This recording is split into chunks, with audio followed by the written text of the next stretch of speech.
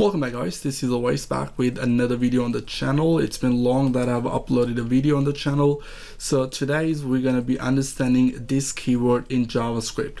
So to demonstrate that, let's just talk about where we can use this keyword first. So this keyword can be used in a normal function call and within a method on an object and within the object that has been constructed. And there's a fourth way, a function invoked with .call or .apply or bind in JavaScript. So we're not going to talk about that.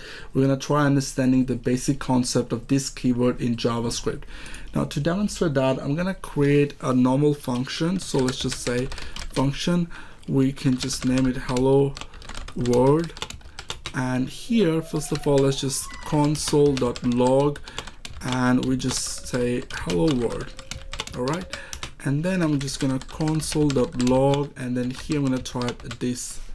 Okay. And now we're gonna call this function outside this function so it could print out something in our console.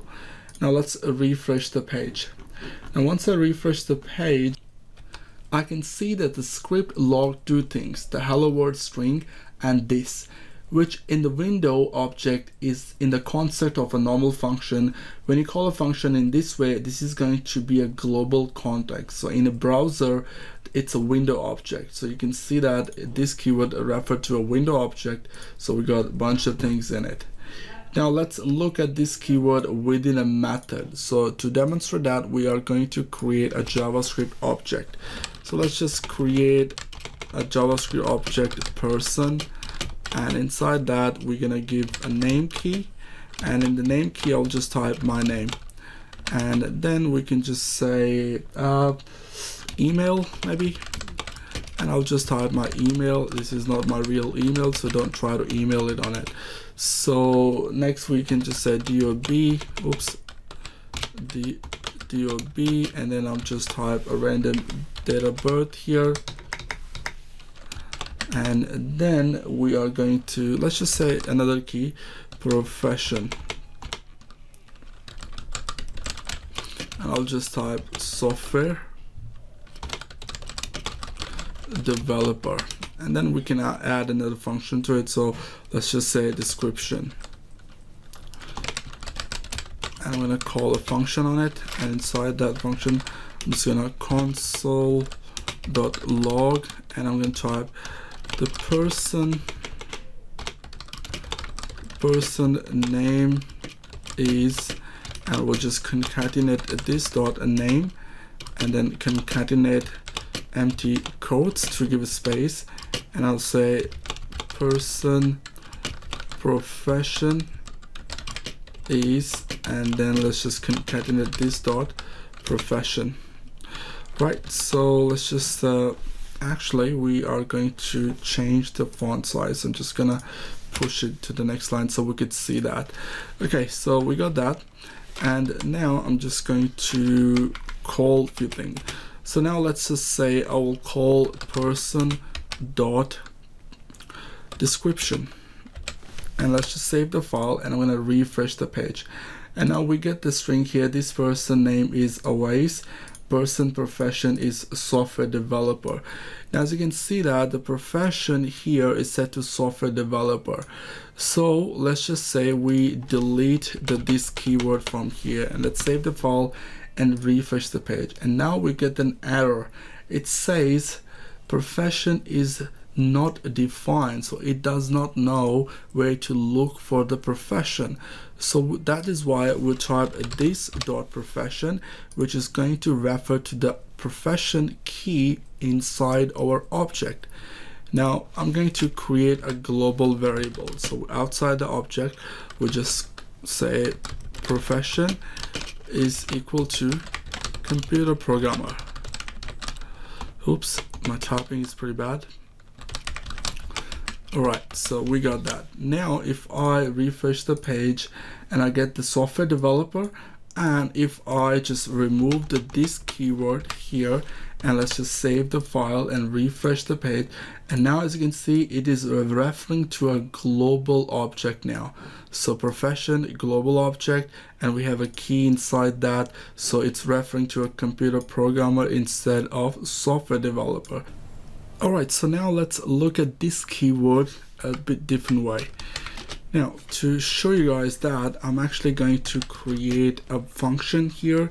So we'll just say second function is equal to function, and we're going to pass in two parameters, name. Let's just say first name and last name. All right, inside that, we are going to be needing two global variables. So let's just say var first name, var last name.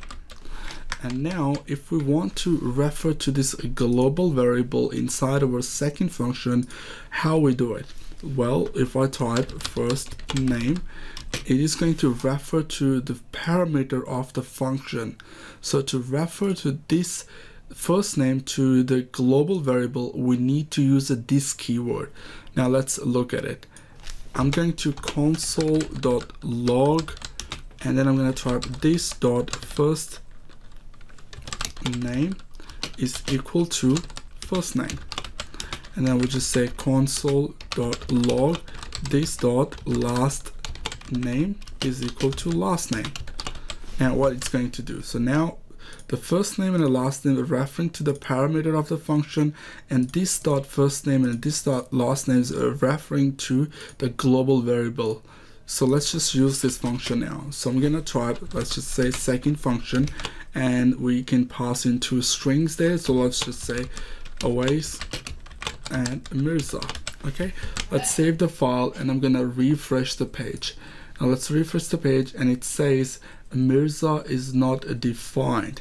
Now we need to put that into our double quotation, and let's just refresh the page again, and there you go. So we got Awais and Mirza. Now if I remove this right, and let's just save the file and refresh it, now we still get Awais and Mirza. It's because we're passing in Mirza to this last name, and then it's going to get printed. It's going to set last name equal to last name. That is why we're getting this Mirza. But now we're not accessing this global variable inside of our function. All right, so if we say, let's just say console.log, right, and I'm going to type first name and console.log last name. Now let's see what we get. I'm going to refresh the page, and there you go. So we got this. Actually, let's just comment this out for a second, and let's just refresh the page. And now as you can see, we got undefined, right? Because we're not setting, or we're not using this function at all. So we uncomment this. Let's save the file and refresh it.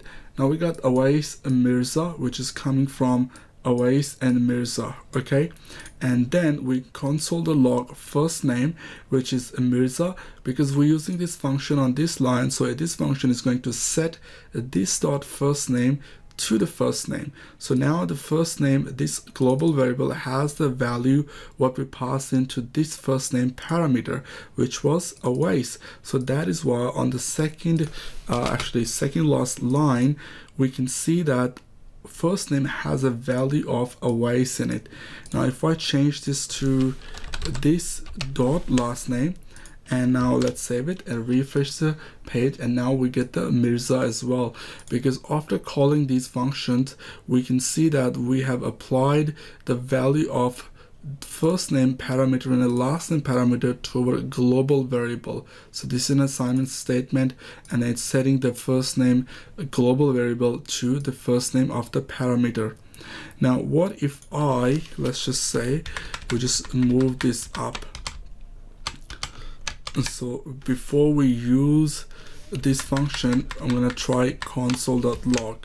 Now let's refresh the page, and now as you can see, we're getting undefined, because when the compiler comes here, it says the first name, which is undefined, and the last name, which is undefined, and it goes down to the console.log and prints out this value, and then print out this value. But when it goes down, it's saying that this is a function, and we're using that function and passing Awais and Mirza, and we use the this keyword and set the this keyword, and because of the this keyword we're setting the first name, which is a global variable, is equal to first name, and the parameter we are using, and we're actually using the parameter here in this function and passing the value of always.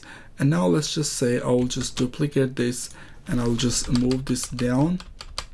And now if I save the file, and let me just duplicate that as well, and we just move this down.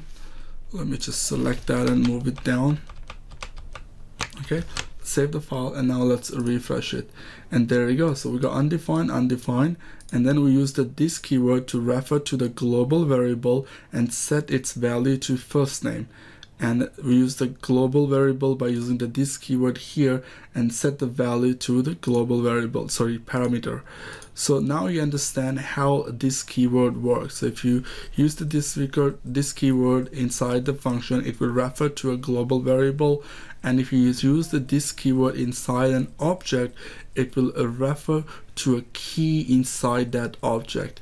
Now that was a quick video, and the reason why I made this video is because I had a few questions about this keyword in JavaScript. So yeah, that's about it, guys.